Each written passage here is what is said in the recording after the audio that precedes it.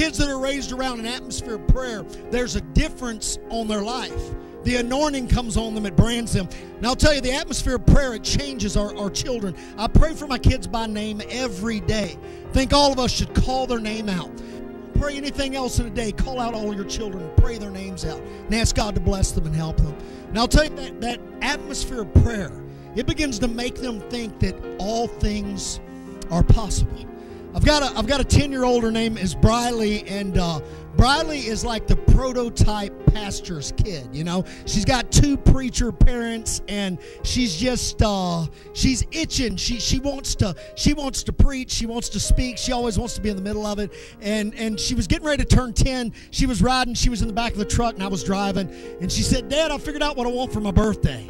And I said, "Oh, really? What do you want for your birthday, honey? You know, tell me." She said, "Dad, for my birthday, I want to go to Disney World."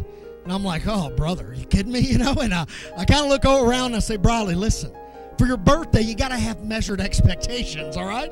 I'm like, "For your birthday, you don't get an all-expense trip to Disney World. That's crazy. Get like a doll, maybe a cake. You know, you gotta get something like that." Because I'm thinking, I know how tricky Mickey can be, and I don't want him in my wallet. Somebody say amen to that.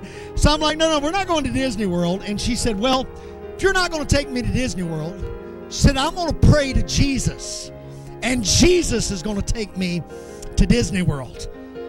And I'm like, oh, my.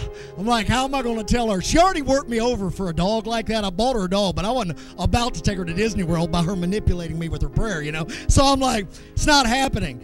And so she prays, and I'll tell you, she knows how to pray. She's praying a prayer like Kenneth Copeland in the back seat of my car. She's like, "Father, now I just believe that we receive a trip to Disney World, and I stand on Mark 11:23 and 24. If I ask anything in your name, I believe that you will do it. And I declare this is mine, and I have it, and I'm going to wear those ears and ride Space Mountain in Jesus' mighty name. I declare it so. Amen." She prays this prayer, and I'm like, only a preacher's kid could pray a prayer like that at 10 years of age. And I'm sitting there, and I tell you, 30 seconds later, I look down and my phone rings. And the call on my phone was from Orlando, Florida. I answer it, and it's a pastor friend of mine. And he said, "Hey, Brian, I was just thinking, I want you to come down here to Orlando and minister at my church." I said, "When do you want me to come?" She said, he said, "I want you to come on May 29th. Let me tell you when Briley's birthday is. May 29th was a Sunday, and May 30th was her birthday on the following day, on the Monday.